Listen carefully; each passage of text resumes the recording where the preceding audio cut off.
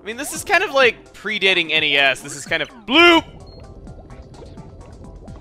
Oops, you forgot your face. Bloop bloop. What's going on?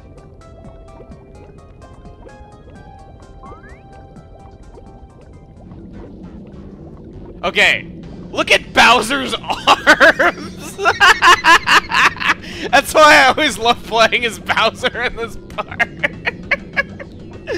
I love Bowser's arms! I'm sorry, I just think that's like the funniest thing. Just look at him go, he's still going! Who knew Bowser had such mean arms on him? Blue, blue, blue. Hey, land freaks, how'd you like a tentacle sandwich? And he finally stops. Okay, so, any character can hurt this boss. Interestingly, there's a screenshot of this boss that was released before this game came out that shows Tippy in your party when you're fighting this boss, which is an impossibility because you can never refight this boss at any time in the future. Let's go ahead and try out any of these fruit that we have already. We have a blue apple and a red apple. Let's see what these do. Well, I do hope this wakes Princess Peach up.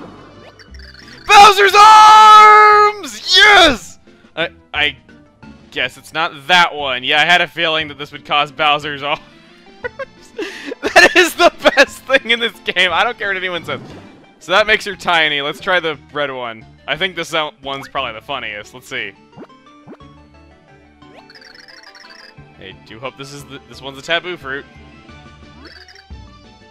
Where am I? Princess Peach! Oh, thank goodness you woke up.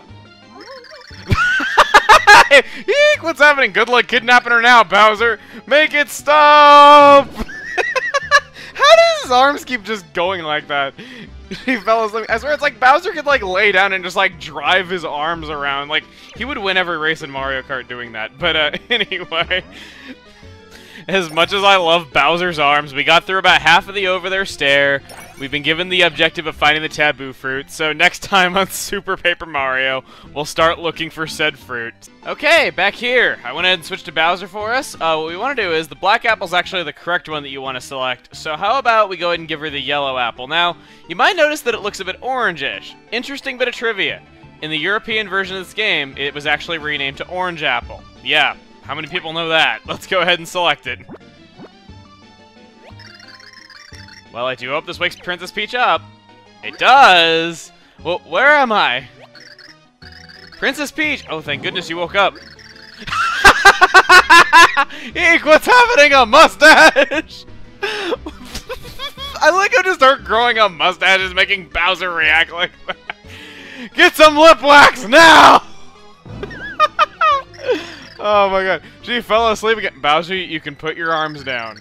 I guess that was... Bowser, you can put your arms down. Okay. Let's go ahead and select the pink apple.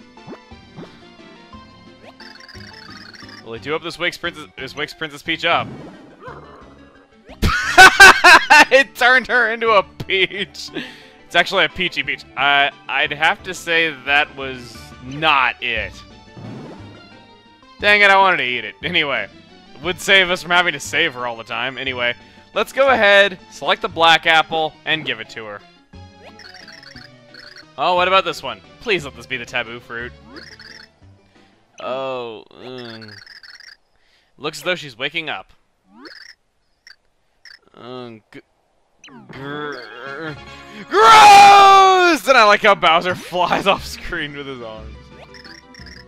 Are you alright? Ew, what was that? What in the world did you just make me eat? Apparently we stuffed a gym sock in her mouth while she was asleep. Let's go ahead and talk to Cirrus. I'm Cirrus. I want to be a big, big cloud. If you see something that might be big, please give it to me. Give him the red apple.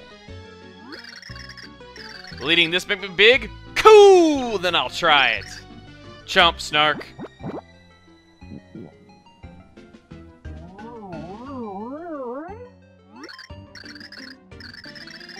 Then he grows to giant proportions with pixelated textures that you can see the compression on.